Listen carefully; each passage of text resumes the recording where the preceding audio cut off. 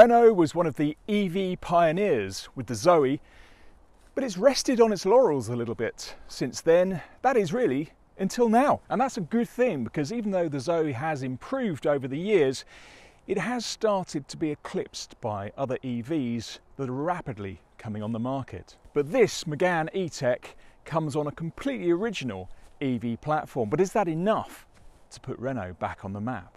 But before we get into the detail, don't forget to like, comment and subscribe. And if you want even more detail, read our review under this video. What do I think about this Megane E-Tech? Well, it's all subjective, isn't it? One man's meat is another man's poison when it comes to looks. I happen to like it. This colour is a little bit fashionable, so it does tend to look a little bit like the Nissan Qashqai and various other cars of this shape. And talking of the shape, it's kind of coupe-ish, but it's also hatchback-ish. Officially, it's a crossover. It reminds me of the Volvo C40 from the front. It's got the kind of stance of a Range Rover Velar for some reason. I don't know whether you would agree with that or not. The wheels look great. They fill the arches. This here, this cladding, if you will, breaks up this colour very nicely. LED lights, front and back, look great. And of course, you can't help but notice, there you go, the new Renault logo there, redesigned. Yeah, I do like this, especially in this sort of bitone colour here. And here, of course, you have the main bit there for when you want to charge your car up. But this down here, this air vent here is meant to increase the flow. I like the car. Yeah, I do. I think it's got legs, as they would say. The Megane E-Tech is based on the CMF EV platform, the same one that the Nissan Ariya is built on. But these two vehicles, they really couldn't be more different. Trim-wise, you get Equilibre, Techno and a range-topping launch edition. Each of these models benefits from Renault's 60 kilowatt-hour battery for a WLTP certified range of up to 280 miles on a single charge. At launch, all Megane E-Techs will come with a 220 horsepower motor. There is a 40 kilowatt-hour battery and a 130 horsepower motor, but these aren't thought to be coming to the United Kingdom. In the UK, it's going to be a simple buying or leasing process for you, because Renault's decided there are not going to be any options or extra packs at all with this Megane E-Tech. When it comes to wheel size, you can expect 18-inch alloys on the basic model. The others, like you can see here, come with 20-inch rims. And you know what? Accessing the Megane E-Tech is a pretty simple process, because it recognises you have the key in your pocket or handbag or wherever you want to keep your key, and it opens up for you. So let's have a look inside. Believe it or not, what you're looking at here are recycled bottle tops. Yes, that's what Renault has made a lot of the seat material from. These seats are also half electric and half mechanical. Well, like many cars, it's not rocket science to get comfortable, especially in this very nice brand new Megane E-Tech. It's got reach and rake adjustable steering, makes life easy. You've got a really obvious wireless phone charger here. It's pretty easy to use. Got cup holders, 2 of them, and you can even take that out if you only want one cup holder. Now, this is very handy if you're on a motorway trip. Obviously, you can rest your arm on it, even though you're meant to have 2 hands on the steering wheel. You can still look just about rest your elbow on it. At the same time, it's a little bit too thick, because if you're driving sort of down here, manoeuvring around in town, I found anyway, my elbow kept banging into it. Anyway, it's deep, so you can look. This will go into there very nicely, so that's very handy and practical. Some loose change and what have you can be kept in here. You've also got 2 USB slots as well. Glove box here, it's not a massive one, but it's clearly big enough to keep a notebook and a can of drink. I love the way the instrumentation is sort of angled towards you. This panel is quite pleasing to the eye if you're into panels. Not so convinced about this material here though. It reminds me of my old geography teacher's cardigan, but I really shouldn't complain too much, because a lot of the material in this car is sustainable. So a nice little touch to get into the back. You've got the handle here. Let's see. Well, the standard test is your height. Now I'm 5'11", 6 foot in heels. Look at that, I've still got a bit of space between my bonce and the headliner. I've been sitting in the driver's seats and I've still got this amount of room between my knees and the seat back. So that's fine. I wouldn't want 3 people sitting in the back here, but another person sitting here would be fine for a long journey. A couple of hours in this would be absolutely okay. So look at all this headroom here and these lovely little lights as well. Yeah, it's good. There's no middle armrest here. I thought there was for a moment, but there isn't. You could get a child sitting here, but there's no way you could get 3 fully grown adults. Well, there is a way, but you'd be very, very uncomfortable. However, you do get 2 air vents here to keep you cool or warm, and 2 USB sockets down here. And you've got these pockets in the back of the seats. So you can keep your copy of, I don't know, Tintin or Asterix in there, or whatever it is your kids read these days. And no car these days can do without these ISOFIX points to put a child seat in nice and securely. You also get ISOFIX points in the front seat as well. It's a bit like the Krypton factor opening the boot. The old days you used to put a key in or whatever and press something to open the tailgate, but then you could kick, couldn't you, under lots of cars, and that would happen. Clearly not with the Megane E-Tech. In fact, I thought here, but no, this tiny thing here. Oh, we're in. There you go. We're in. Well, it's deep. You've got your charging cable under there. Get a couple of, well, flight cases, I reckon. 440 litres, I believe. And this space under here adds 32 litres to the capacity. And cargo capacity expands to 1332, if I could actually get this parcel shelf off. But anyway, you've got a control here, you've got the split seats, and this just pops out as so. Probably you could do it a lot more elegantly than I could, but that gives you a very good idea of what kind of stuff you can get in there. Probably stuff to the tip, or a washing machine maybe.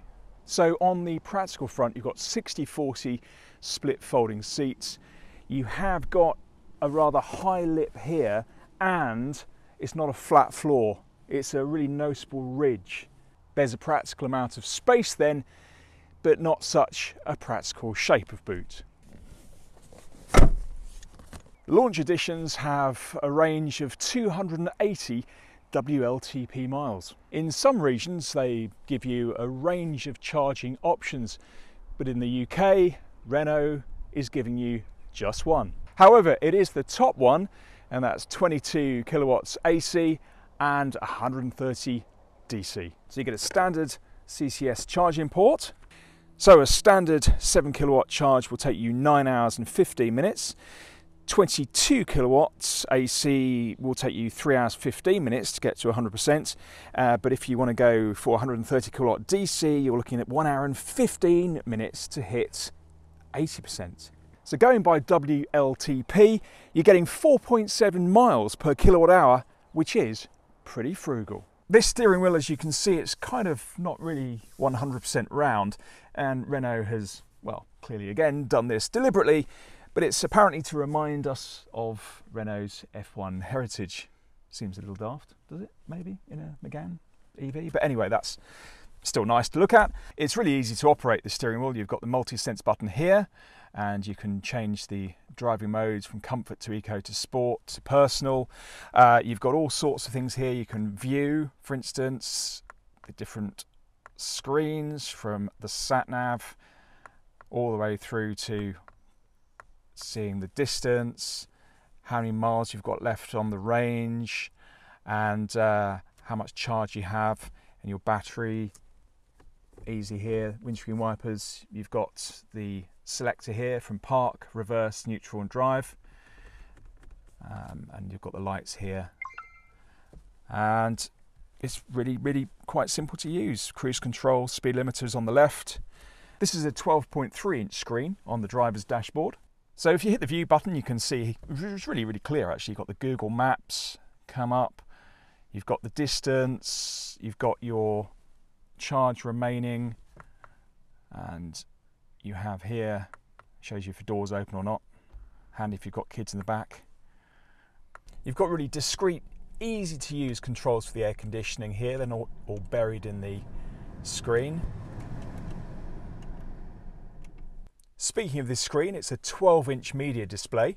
You might find this map rather familiar, and that's because it's provided by Google. You also get Google Assistant and Google Apps. So you've got the Google Assistant here. You can just press that and say, "Hey Google, find the local post office." And it'll respond. I understood. Find the local post office. Is that right? Yes. And then of course you've got to try and shut her up, but then she's now hearing me say that. But anyway, you've got all this. You've got the map here showing you how far obviously you've got to go to work or home or whatever. Underneath you've even got heated seats, got the air conditioning telling you if it's on or off, heated steering wheel, volume controls here, but also you've got the volume controls on the steering wheel. It's the radio here. You've got your iPhone or Android, whichever one you use, sat here, and of course you can listen to music, telephone, got all sorts of things here. Use a manual even if you need to know more about the Megane E-Tech. And then you've got the air quality, parking assistance, driving assistance, and you can configure pretty much to your heart's content really how this all looks. You've even got ambient lighting. You can adjust the palette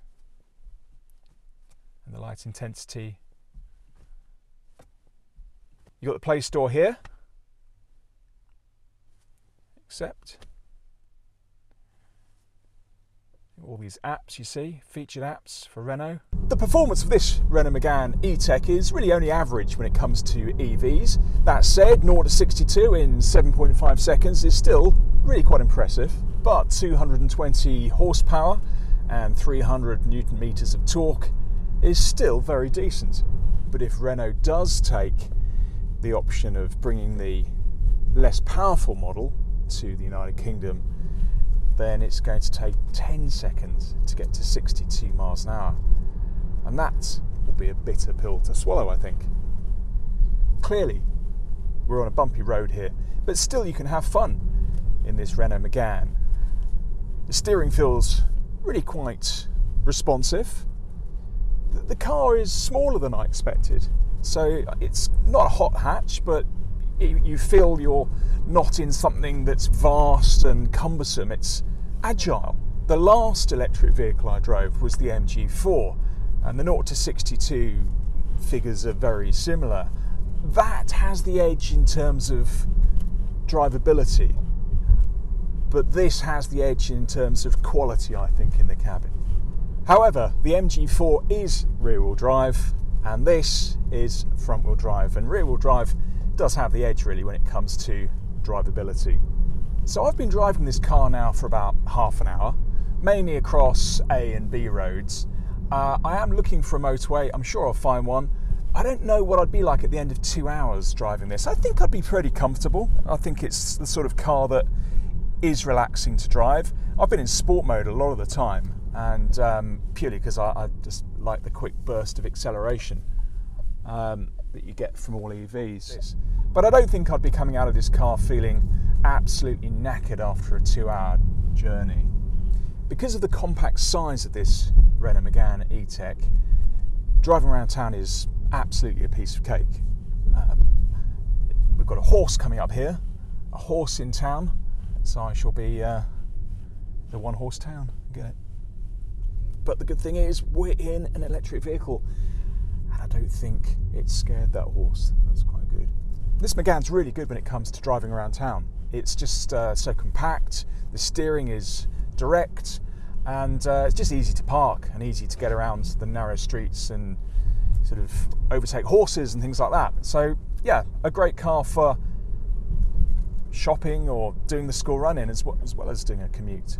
And when it comes to safety, Renault needn't worry too much anymore. There was that slight little dip where the Zoe only got 0 stars, but this has got the full 5-star safety rating from Euro NCAP. So that's a real big tick in the book for Renault, and a lot of families will be encouraged to hear how safe this new Renault Megane E-Tech is. And that's backed up by no less than 22 ADAS features.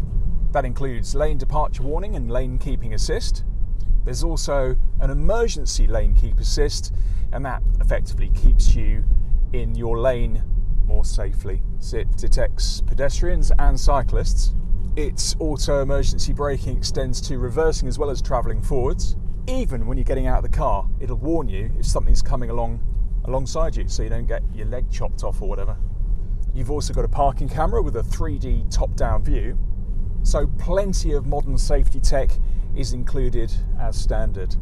The only real fly in the ointment with the Megane E-Tech is that the starting price is £36,000, and that goes up to £38,500 for the middle grade.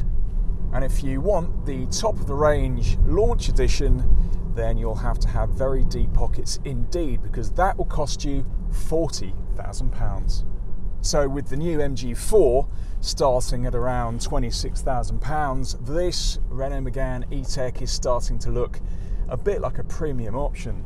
The great thing about this Megane is that it's got a really good reversing camera. It's a good job because the rear windscreen is very, very narrow. The question is then, will Renault win itself back a leading place in the electric vehicle market as it did with the Zoe? I don't know. When it comes to this, the Renault Megane E-Tech, it's not remarkable when it comes to range, it's not remarkable when it comes to space, but it is quite remarkable when it comes to looks, and it's entertaining to drive. So yes, I think Renault is going to be a winner and will end up selling and leasing a lot of these. Thanks for watching. Don't forget to like, comment and subscribe.